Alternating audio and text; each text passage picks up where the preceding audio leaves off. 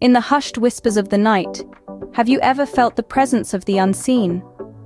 It's a sensation that has echoed through time, the inexplicable desire to communicate with what lies beyond our perception. Let the veil of time lift as we delve into the intriguing history of talking to the unseen. In the misty epochs of human history, our ancestors first grappled with the mysteries of the unseen. From the ancient caves of Lascaux to the stone circles of Stonehenge, traces of their attempts to reach out to the invisible world are etched in stone and pigment. They danced, they chanted, they offered sacrifices, all in an attempt to commune with the spirits they believed inhabited the earth, the sky, and everything in between. As time marched on, the Egyptians took this a step further, crafting elaborate tombs and intricate rituals to guide the departed souls to the afterlife. They believed in the power of words, inscribing spells and utterances on tomb walls, a testament to their faith in the unseen.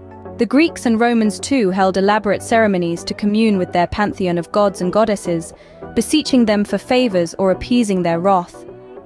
The Oracle of Delphi, in her enigmatic trance, was said to be the mouthpiece of Apollo, delivering cryptic messages from beyond the veil. Fast forward to the Middle Ages, the era of witch trials and persecutions.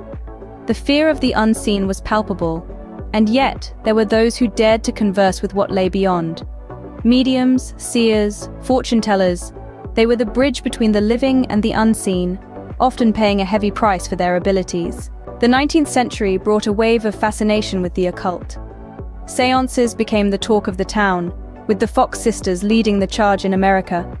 Tables tilted, knocks echoed, and messages from the other side were spelled out, captivating audiences and skeptics alike.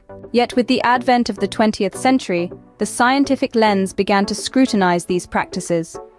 Parapsychology emerged, attempting to study the unseen and the interactions with it under the rigorous standards of science. Today, in the 21st century, talking to the unseen has evolved yet again. From EVPs in ghost hunting to quantum theories about parallel universes, we continue our age-old quest to understand and communicate with the unseen. So, we've journeyed through time, from the ancient caves to the modern laboratories, exploring mankind's enduring fascination with the unseen. We've witnessed the evolution from primitive rituals to complex seances, from persecuted witches to respected parapsychologists. Talking to the unseen, a practice as old as humanity itself, continues to evolve, continuing to draw us in with its blend of mystery, fear, and fascination. It is a testament to our persistent curiosity, our innate desire to understand the universe and our place within it. And so, the conversation with the unseen continues, echoing through the corridors of time. We reach out, we listen, and perhaps, just perhaps, the unseen whispers back.